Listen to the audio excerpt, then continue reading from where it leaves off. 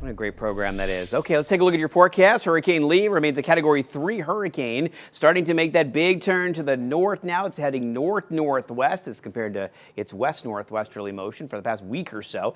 Here's a look at the latest from the Hurricane Center. Winds at 115, moving north-northwest at 9. Expected to weaken to a Category 2 and then a Category 1 storm over the next couple of days, and then eventually making landfall somewhere in the northeastern U.S. or Canadian Maritimes over the weekend. You see almost the entire state of Maine now inside the cone there, and then it continues up to the northeast as a tropical storm. Let's take a look at what's going on east of that, way east. We've got 97L. Could become Tropical Storm Nigel over the weekend. It's got an 80% chance for development. Let's put all of the tropics in motion. Here's Margot here, here's Lee over here, and here's 97 out on here. So Lee goes north.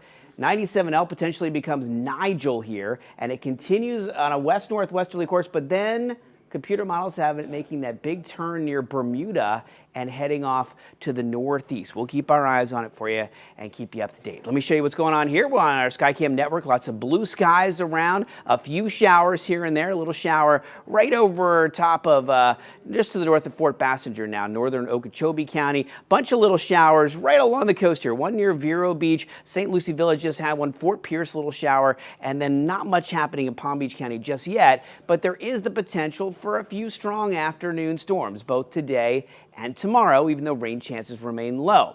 Over the weekend, as Lee moves way off to our north there, more moisture moves back into Florida, and we end up with higher chances for rain for Friday, Saturday, and Sunday. It's in the low 90s across our area right now, but with the humidity, it feels like upper 90s and low 100s for most of the area. I'm sure you felt that if you stepped outside today. Beach and boating forecast, please use caution. Seas will be on the rise along the Treasure Coast over the next few days, especially as Hurricane Lee continues to move to our northeast. Big waves cruising in along the coast today, 3 to 5 foot seas on the Treasure Coast, 2 to 3 for Palm Beach County. Warm and humid, a few strong storms this afternoon drifting toward the southeast. Very similar forecast for tomorrow, and then that moisture starts to move back in over the weekend. 40% chance for rain Friday, 50 Saturday, and 40% on Sunday. That's a look at your forecast.